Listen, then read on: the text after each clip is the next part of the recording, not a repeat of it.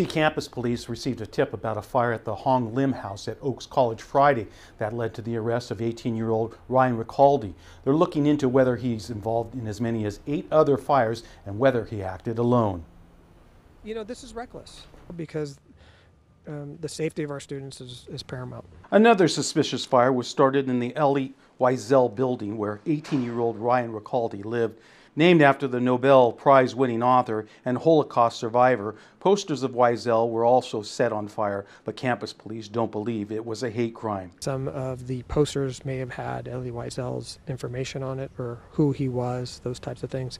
But at this time, there's no indication that this is in any way related to a hate crime. Students living in nearby dorms were glad to hear it wasn't hate-related, but at the same time, even though the fires were small, they were concerned for their safety.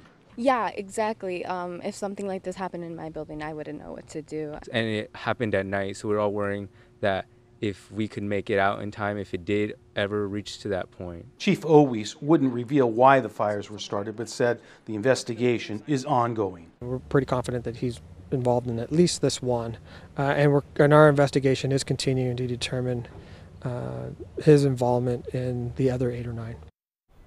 According to the chief, fire sprinklers inside the dorms at Oak College were upgraded 2 years ago, and had they been set off, the water damage would have forced the dorm to shut down for repairs, displacing all those students. Dan? All right, thank you very much, Phil.